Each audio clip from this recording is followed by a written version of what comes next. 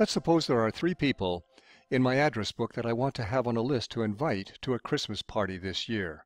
I begin by searching by first name, and I'm going to search Albert. He's one of my good friends, and he's a contact, so I'll just do that, and I'll go ahead and click OK. I'm going to replace that list just with him.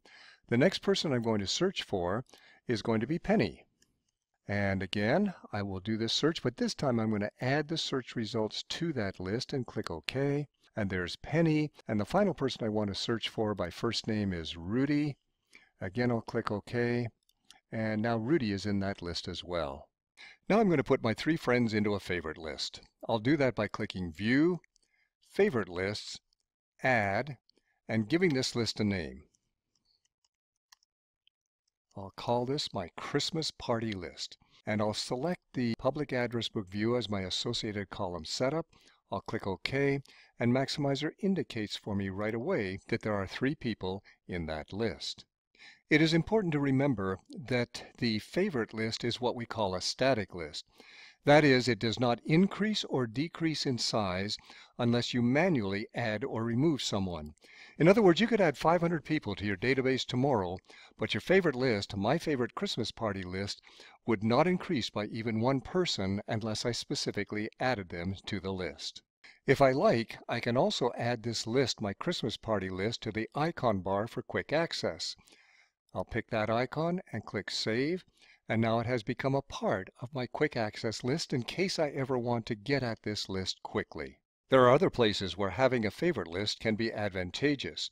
For example, if I start my workday by going to my hot list and then I move over to my address book, I can tell Maximizer to open up a favorite list for me when I first begin to work. I can also use a favorite list for subscribers to campaigns, and I can use a favorite list to track a specific number of customers that my manager has asked me to follow up on. Most importantly, when I'm on the road and accessing Maximizer by my smartphone, rather than searching the database for the people I want one by one, I could actually have this favorite list and have my smartphone retrieve that favorite list. Now let's suppose as time goes on, I decide that I really don't want Albert to come to that party. Right-click on Albert, and I can remove him from a favorite list. I find the list that's important to me, the current entry is selected, I click OK, and Albert is no longer on that list. Let's suppose later on I change my mind about Penny as well. In this case, I can highlight Penny, I can come down to Details, I can slide over to the far right here, click on the plus sign next to Favorite Lists, I can view my favorite list, or I can remove her from a favorite list. Again, I'll do the remove there and click OK, and she's gone from that list as well. And then sometime later, I realize it's getting close to Christmas and I should see how many people I need to plan for the Christmas list. So I go to View, Favorite List, highlight the one that I'm thinking of. Oh, and I notice there's only 1 person on there.